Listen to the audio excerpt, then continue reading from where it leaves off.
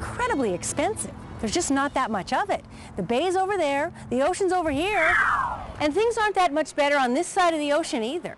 If it takes a stadium of Olympic proportions to host the Games, where is Beijing going to put it and at what cost? The answer is right here.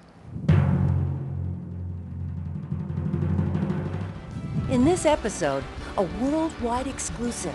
Inside the world's largest bird's nest, the National Stadium, the Summer Games' main venue.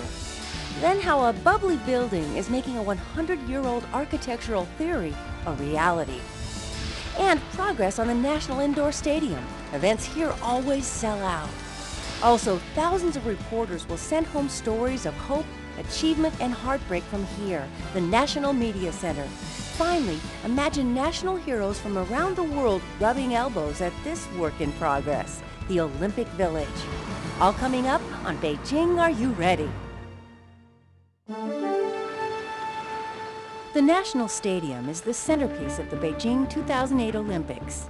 It's also a symbol of China's enormous effort to accommodate the athletes of the world, to rejuvenate Beijing, and to set the tone for the Olympic Games of the future.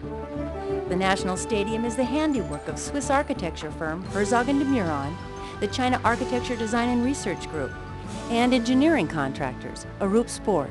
Their stunning, and some might say startling, creation won the stadium design competition for the 2008 Games, and construction began in March of 2004.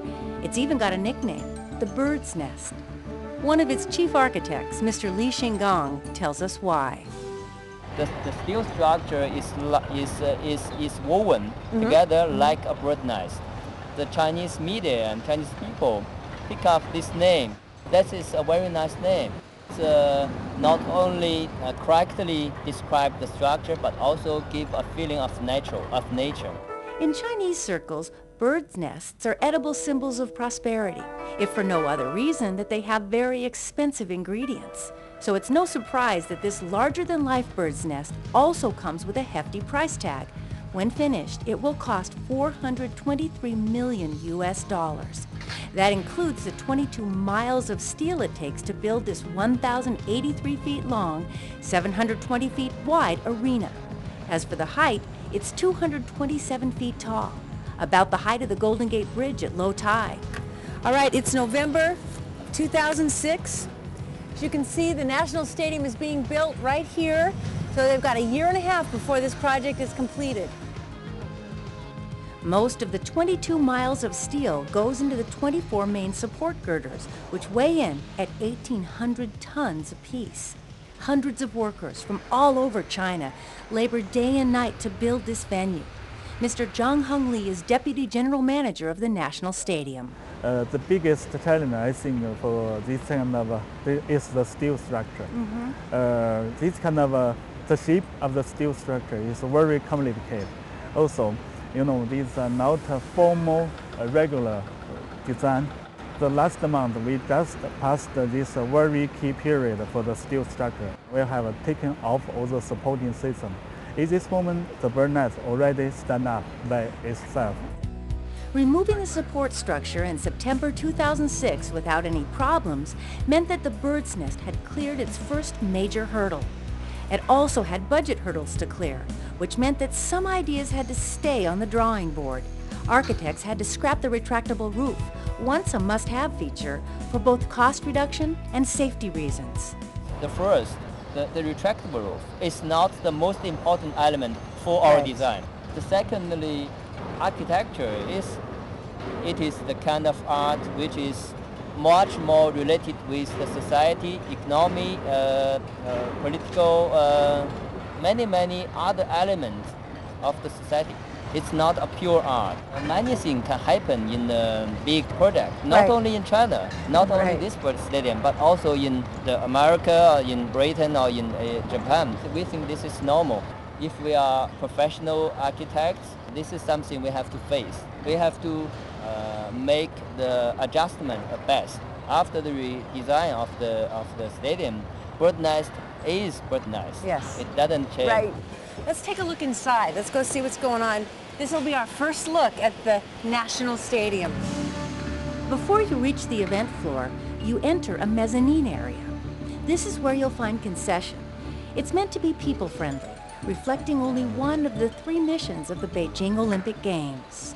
The 2008 Olympic Games have more than competition as goals. Their goal is to be green, and of course that means to be ecologically friendly. To be the People's Olympics, the second goal, which means spreading the Olympic spirit throughout China, sharing Chinese culture with her guests, and positioning the Games as an opportunity to deepen understanding and friendship among the peoples of the world. And the final goal of the Beijing Olympics is to be high-tech, to use cutting-edge technology in all of the venues and, of course, in the coverage of the Games. I am right here on the ground floor of National Stadium, and this is where the opening and closing ceremonies will take place and a lot of the track and field events. Even 20 years ago, this effort would have been impossible. China lacked the economic means to build such a stadium, the technological wherewithal to pull it off, and she wouldn't have collaborated with foreigners to get it done. Even more impressive is the fact that for the first time ever, the Olympics will be held on Chinese soil. This dirt wasn't Olympic soil. This dirt was where plants grew, where people actually had little houses that they lived on, and now it's right here making history. Beijing will benefit beyond these Olympics. The city will have beautiful new venues, cleaner air, and valuable experience as an international host. There's still a ton of work to be done and a ton of dirt to be moved by the summer of 2008.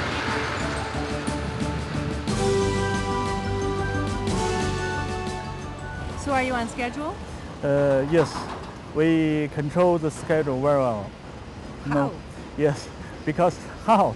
And one reason is our general contractor. They control all the section of the work very seriously, and they do very wonderful job. This is, I think, the main reason. Another reason is we are lucky. We revisited the bird's nest 6 months later, and it looks like they're on track to meet, if not beat, the deadline. The Chinese people's work style is to put their heads down and plow through a project without taking the time to rest or relax. They save that for after the work is complete.